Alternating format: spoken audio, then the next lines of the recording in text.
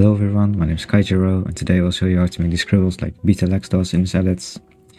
And there are two methods to do this as far as I know, and so yeah. Green Fusion with just a black background and a media out. And for method 1, it's basically doing frame by frame animation, and you're gonna do that by adding in a paint node, so shift space and type in paint.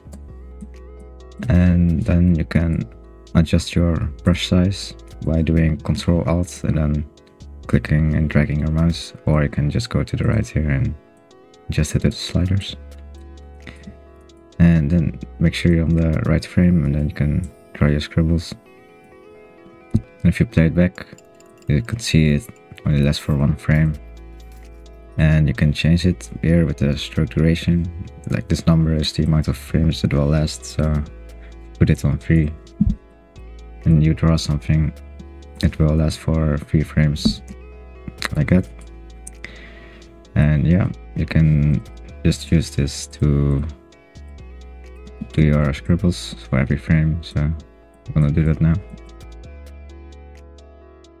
So now that you have your scribbles, it's a pretty straightforward method. And yeah, that's it for method 1.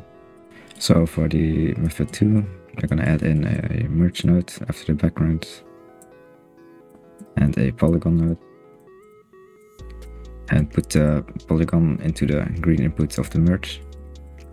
And with the polygon selected, just gonna draw some random points as your scribbles. And if you hold the mouse button when you add a point, you can make it smoother if you want it.